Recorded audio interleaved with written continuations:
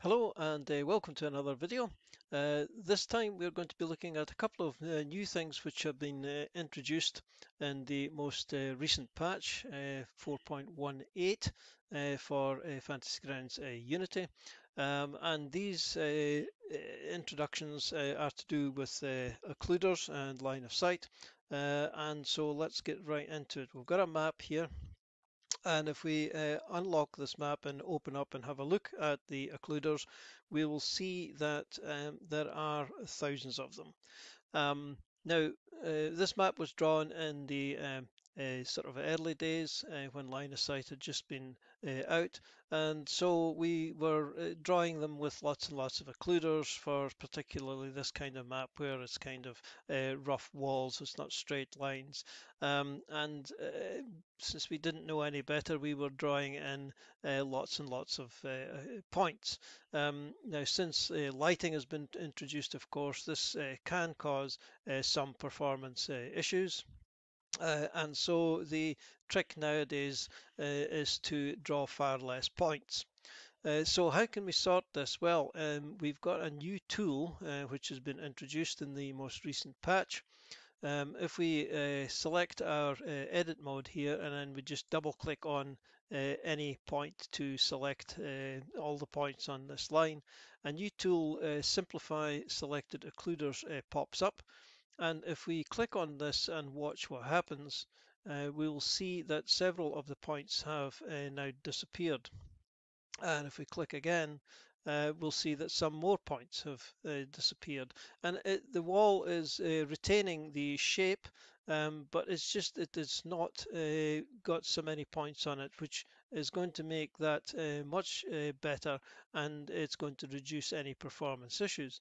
And if we just select another line down here and do the same thing, we will see that several of these points are disappearing, and we now have a much cleaner line. I mean, if we compare this line here, this portion of the line that we've dealt with this bit up at the top or this bit down here, we'll see that there are far fewer points, and therefore this is going to increase any performance which might be occurring because of lighting.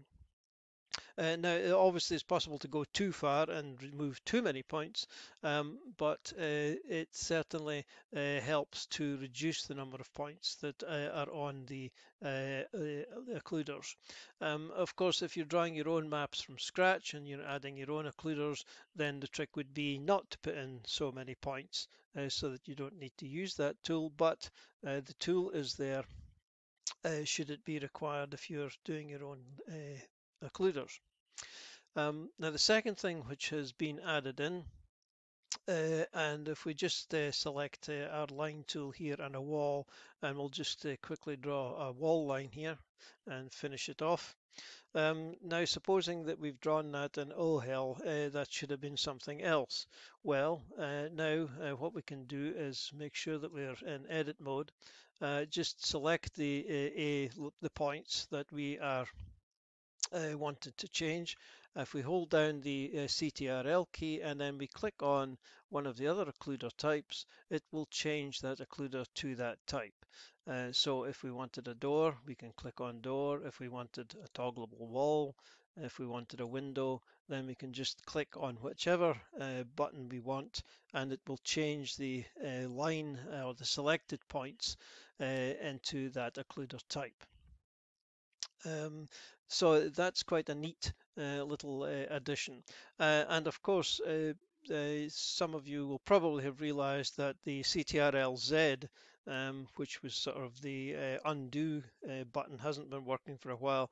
That's been fixed in a couple of patches ago. So if we wanted to undo what we have just done, then CTRL-Z is now going to work to undo all of that and bring us back to where we were.